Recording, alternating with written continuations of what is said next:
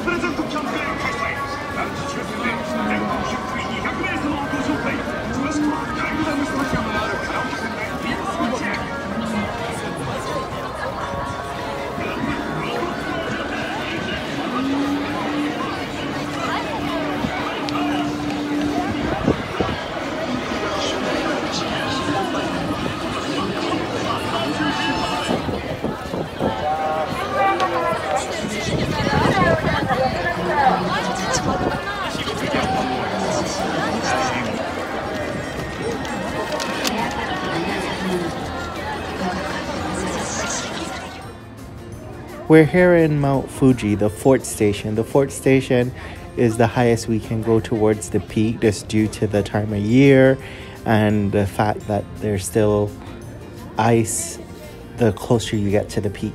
So Mount Fuji is the tallest peak in Japan, and the view here is absolutely stunning. It's fairly cold, but it's a breath of fresh air and quite a nice escape from the city. So we're just here overlooking Tokyo at the moment, or an area of Japan for that matter, and everybody's here taking pictures, including myself, videoing this. But if you ever get an opportunity to come to Mount Fuji, I say that it should be on the top of your list if you're visiting Japan.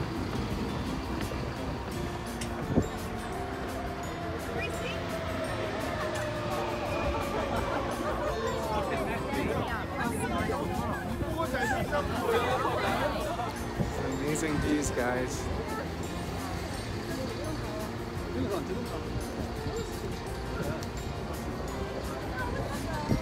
Highly recommend Mount Fuji if you ever get a chance to come.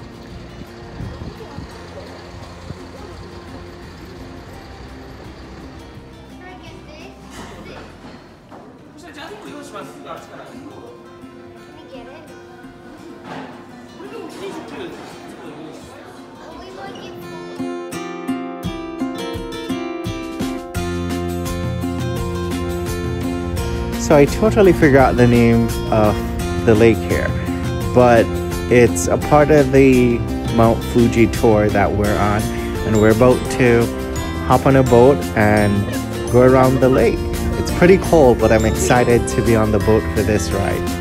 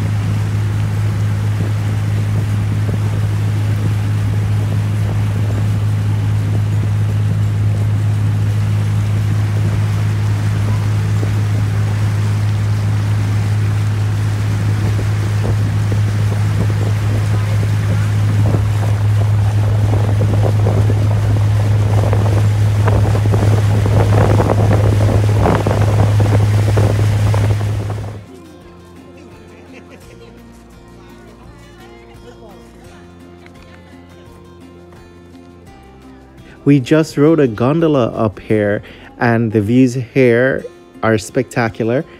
I don't recall the name of the location, but it's somewhere in the Mount Fuji area. So anywhere you go in Mount Fuji, I guarantee you're gonna have an amazing time. The views, you're going to just absorb these views, because it's, I don't know, I don't think the video here is doing justice at all.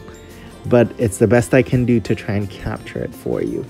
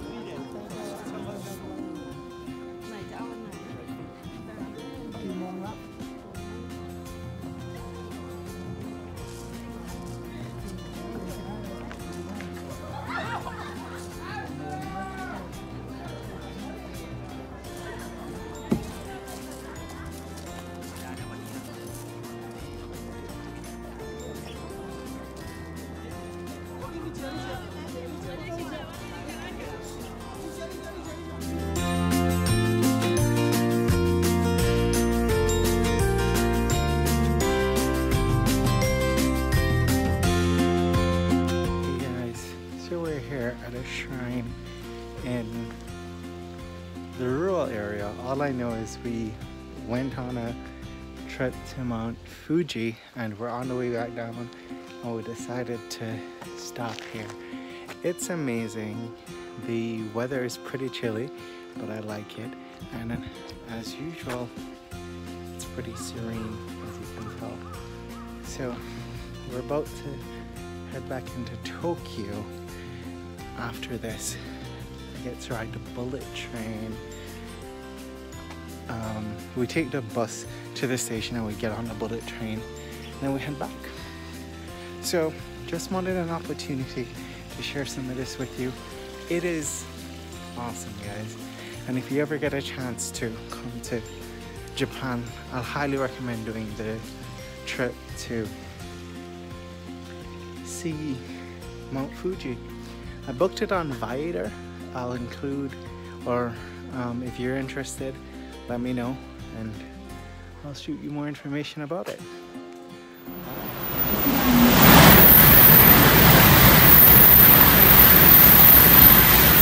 How awesome is this? The bullet train. This is so awesome.